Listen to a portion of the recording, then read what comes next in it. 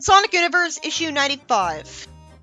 I was really disappointed that there was only one issue of the fan continuation out. This schedule must be really slow. Well, I hope this is good. We start out in Media Res, with Sonic and Antoine rushing to attack someone with a big sword whose look reminds me of Metal Sonic if he didn't have black eyes and a jet engine chest. Why can't I zoom into the pages? This discourages me from reading the dialogue if it doesn't look like I have to, because I can't even see it unless I'm closer to the computer. This isn't taking nearsighted people into account. Basically, Sonic and Antoine are fighting this jerk who's probably working for Eggman, and yet is arrogant instead of miserable, which is exactly why the Egg Army members suck as characters. Already I don't want to read this guy's dialogue anymore, because he's probably going to do nothing but give unwarranted insults out. I started out the story detached because I don't already know why Sonic and Antoine are even here. Just because the Reboot kept making this mistake whenever Sonic went to a new country, doesn't mean it's acceptable here. I know the heroes have to win. The bad guy hits the floor with a sword and it sends him up in a shockwave, I guess because he has super strength, and crumbles the floor, sending Antoine down a hole. And then just when I was trying to get invested in the story, it cuts back to earlier. This just makes me wish these pages were at the start so that I could get naturally invested in the story just a panel in. The first pages could have been at the end of the issue, even if as a flash forward, which they'd need if the plot's pacing was too slow. So we see Sonic on the wing of the plane heading for a castle, which reminds him of the Acorn Castle. Antoine explains that his own family had a castle as well, so he comes from royalty too, because he's a main character, so he deserves to be special. It's the same reason Charmy's a prince, except he's probably not a prince in the reboot anymore if the way he's written in the last arc's any indication. Then Antoine exclaims an outdated French phrase because he sees a grassy statue of himself with its head cut off. Well, it's either a statue of him or of his father. Sonic says they normally joke about this, which he did in Archie Sonic, so this is just a reference to that. He wants to investigate what's going on. Let me guess, his family castle's been taken over by the Egg Army, which he should have assumed would happen if his parents died and he had no other relatives. This is not fun. Even DeviantArt let you zoom into the panels of the comic a little bit. So it's not as much of a constant struggle to read. Why couldn't they have asked Archie Sonic online for help? They let you zoom in. Sonic stays optimistic, appreciating the way the castle and courtyard look with his hand on Antoine's shoulder. Antoine reminds him that they're here to see if his home survived the shattering of the planet unharmed. Sonic decides to get Antoine to start filling him in on the history of his country to cheer him up. I guess after all the time he's known him, he didn't care enough to ask him to fill him in on that years ago. Too bad the panels insist on being in fade out color just because they're flashbacks, making them boring to look at. But technically, these pages are flashbacks too, from the first page. So what's this panel's excuse for being boring to look at? You're already asking a lot of me to care about seeing ancient history that's probably nothing but wars over and over again, considering how history usually is. He explains that the country used to suck until 3 kings banded together. I don't know what the second one's called because the text is too small. They knew that it sucked to stretch their army too thin, so they chose noble houses known for their virtue, skill, and loyalty to defend the kingdom in their place, while they led far-off campaigns. Oh, as in wars? So each family got a sword. Antoine says his family's raised generations of fine soldiers. And nothing but that? That's boring, just the same job over and over. If Sonic just picked up Antoine and ran through the entire castle with him, he'd be able to fully check out the castle much faster, and the plot would be as fast-paced as you'd actually expect. Instead, Sonic really wanted to cheer Antoine up, in this particular way, for the first time in ever. Couldn't he just run through the castle really fast with him, and then buy him some ice cream later? It turns out Antoine's family's sword was lost in the war to Eggman. Antoine's put in a bad mood again when he sees another vandalized family picture. Sonic should have expected this and not even bothered trying to cheer him up. Imagine how much further ahead we'd be in the plot. Or in the castle at least. Sonic says that this castle would have been impossible to get to when the planet was broken. Except for people in planes and helicopters belonging to Eggman. They see an Eggman symbol there. They could have seen it right away and saved us some panels. Then because fuck the simple solution, it turns out the men that did the vandalism are long gone. I liked what little world building I got. I can tell this is written by Flynn. The story is based off pencils of an issue that was planned to be released by the Reboot, which means that the real writer of the story was Flynn, and the writer of this only has dialogue to their credit. So a sad AM character being made miserable and not a game character, and an unlikable jerk. These are both familiar problems to me. The jerk explains that nobody was guarding this place, and yet he had to chase people out of it.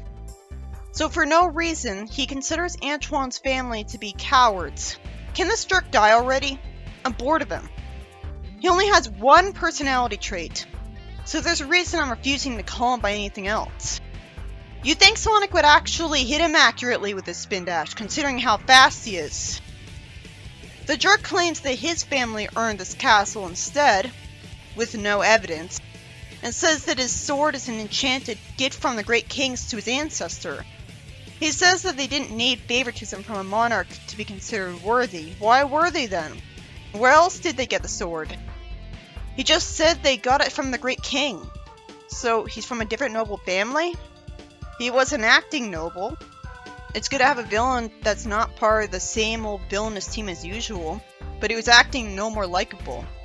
Antoine's told that his family lost all respect for losing their sword, even though it was Eggman's fault. It makes sense that someone as anti-Sad-Am as Flynn would only consider making a Sad-Am character a prince from a noble family if he was gonna turn around and have him be told that his family had no respect and were just cowards, so he can't even benefit from it. What took Sonic so long to spin dash at his sword? I refuse to buy that the jerk would have been able to make any kind of speech with Sonic there. Sonic would have homie attacked him into unconsciousness right away because of how fast he is. Instead, the story is going to completely forget that Sonic is fast. And if that's going to be the whole excuse for this arc being 4 issues long, then I don't care whether this arc gets finished or not. I'm sure every issue will just be this. It has no excuse for not being over already, so it deserves to be just 1 page because that's how basic its plot is so far. Why did Sonic attack the sword instead of the jerk? Then the story cuts back to present time, where Antoine's falling down a hole. So they're gonna waste our time focusing on just him angsting, which would be boring, but not as frustrating as Sonic somehow not defeating the jerk instantly. Antoine conveniently finds a box, when he just said that he'd expect Eggman's side to have taken everything. He finds a touching letter and a sword of his own. I didn't bother reading the letter because I can't see its text at all from an arm's length away. It's all just black lines. And the fact that the text is slanted at an angle doesn't encourage me to keep my face right up to the computer screen to read it. The bad writing doesn't encourage me either. How did Antoine get out of the hole? I thought he fell quite a distance. Wait, I just remembered. In Sad-Am, there were multiple times where he proved that he could jump really high. It was only when he was really scared, but still. I guess we were supposed to assume that he used his really high jumping powers to get out of the hole. I wish we saw that. That would have been an awesome callback to Sad-Am. He looks cool with the sword, but he's just going to use it as a shield against the sword. Which again, is not how actual sword fighting was. That would break the blades. He's actually better off fighting with a blunt weapon like a staff, so that he'd actually be allowed to hit his opponent head on. But instead he's forced to be completely ineffective. Even punching him would be more effective. It'd catch him off guard. I just want the fight with this jerk to be over as soon as possible, because I know he wouldn't be any match against Sonic. Sonic's fought so many Egg Army members by now, so I think he'd know how much force to attack them with and how exactly to hold back. So him being organic is no excuse. Antoine makes him drop the sword, which I'm sure Sonic could have done. Sonic could have attacked the jerk from behind while Antoine was distracting him. But he really wanted to let Antoine have his moment, so now the jerk's defenseless. And then he died. No, the heroes are too gutless to do that. Instead, Sonic knocks him out and carries him to the police at super speed for trespassing on Antoine's property. Now, that requires actual logic. So because the next page doesn't involve that, and instead has him awake and blathering on and then walking away, I'm not reading it. His every line of dialogue is just saying he's unlikable and deserves to die. No, I wish he had that kind of self-awareness. Isn't it common sense to write the story to have the bad guy be beaten up and get everything he deserves at the end in an action series? Instead, he barely suffers anything, and the story ends with the heroes leaving the castle after acting self-congratulatory. I didn't read this page either because I know the plot is over by this point, and I can assume they're just being nice to each other. And more importantly, the text is too small. Here's what happens when I try to zoom in. I'll show it to you. If they wanted me motivated to read all the dialogue, they should have had a story that was interesting, which Flynn didn't provide. The story ends with Sonic flying away in his airplane, bringing back the fact that he can fly a biplane from Genestark. And so I wonder why anyone expects a jerk not to come back and take over the house again. Why is the off panel something that could have easily just been the ending of the story? It turns out that Antoine didn't report to Sally in person because Bunny whisked him away to worry over his injuries. It's kind of interesting that she's no better than him because she was annoyed that he was worrying too much about her being hurt, but she's no different. This issue is based on what was drawn of an issue intended to be released in the reboot, meaning that the person who actually wrote the story was Ian Flynn, and it sucked because of that. Another overly basic plot that has no excuse for being as slow-paced as it is, that gets forced when it would have ended much earlier. What would actually happen is that Sonic would knock out the jerk for insulting Antoine's family and carry him to the cops for trespassing, right away with his super speed homing attack. Somehow, the fight lasted almost the entire issue. It figures that the only reason Flynn would give a sad amp character a noble family is if he was going to have someone trash his family and invalidate that. It was interesting to read that his country had 3 great kings that shaped up the kingdom and made noble families their armies in their absence.